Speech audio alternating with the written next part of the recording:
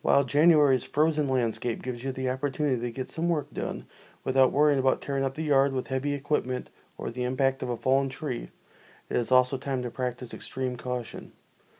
With January comes the full onslaught of extreme temperature lows, frigid winds, and unpredictable life-threatening weather, otherwise known as winter. Before heading to the woods, tree dump, or any other job, be sure to take the following precautions. Know what the weather is expected to be. Heed any caution or warnings from the National Weather Service or other forms of media.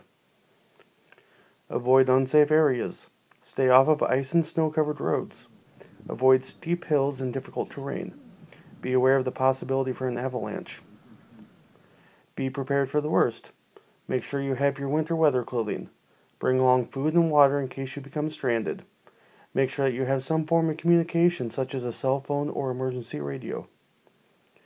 Tell someone where you are going and when you will return. Notify them of any changes to your plan. If people don't know that you're missing, no one will come looking for you. Bring a friend. No matter what time of year, this is always a good idea. But during the winter, it is doubly important to not cut alone. All the hazards of cutting are still present in the winter, plus the added dangers of hypothermia, frostbite, and even freezing to death.